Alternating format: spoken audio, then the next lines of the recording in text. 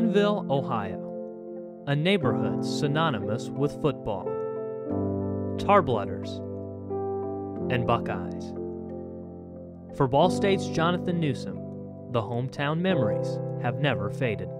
When I was a little kid, man, I used to go outside. That was the main thing, just going outside, playing with my friends. So I said one day, Mom, I want to play football. And she knew somebody who was coaching in the mini league.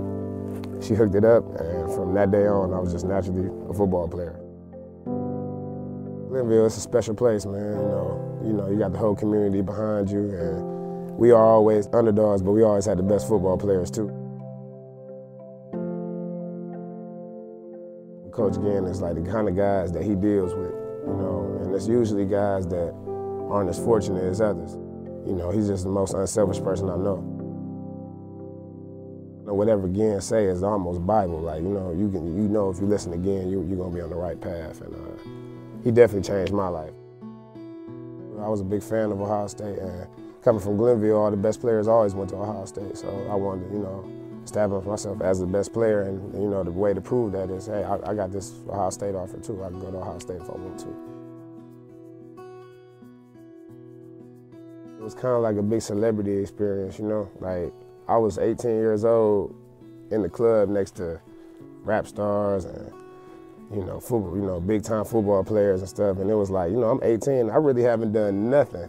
But these people treat me as if, you know, I'm the one out there throwing 20 touchdowns a game. And it was all because, you know, just the label. I was Ohio State Buckeye, so they just showed love.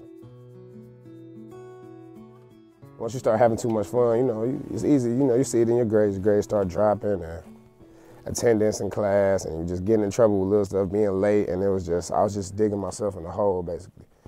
And I had to get out, but the hole got too deep. So I made a move, I made a decision, and I lived with it. I needed Ball State. I needed to be able to get Jonathon Newsome back on track. And that's exactly what happened, man. On the field, Jonathon has become a cornerstone of the Ball State defense. But it's off the field where Jonathon never misses a beat. Man, I always loved music. Like, I remember when I was a little kid, don't nobody really know this, but I used to go to Cleveland School of Arts, and I used to want to act. It wasn't until I got this iPad mini and I downloaded GarageBand. I just kind of taught myself how to make beats on it.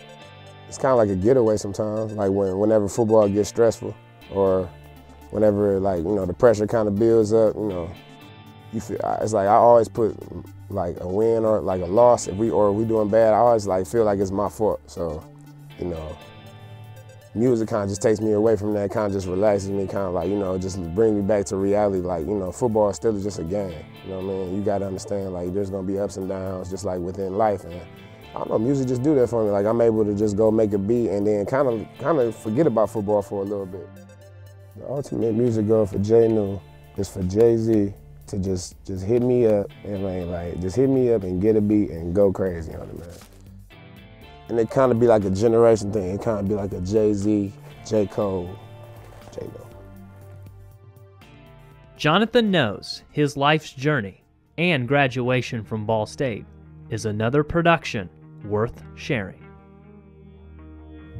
Going across that stage would have mean, like, I really overcame a lot. Like, really overcame a lot of obstacles and beat a lot of odds. And just to, you know, just being young African American, you know, man, like, you know, you don't normally see that every day. And, you know, statistically, I'm supposed to be dead or in jail. So, you know, so that's a big accomplishment, being able to get that degree and, you know, make my mama proud, man, because, you know, she did everything for us, man. It was me and my sister and my mom, so to be able to, you know, just have that accomplishment, man, that's something that, you know, a lot of people in my family haven't done, except my mom. For Ball State Sportsland, I'm Torey.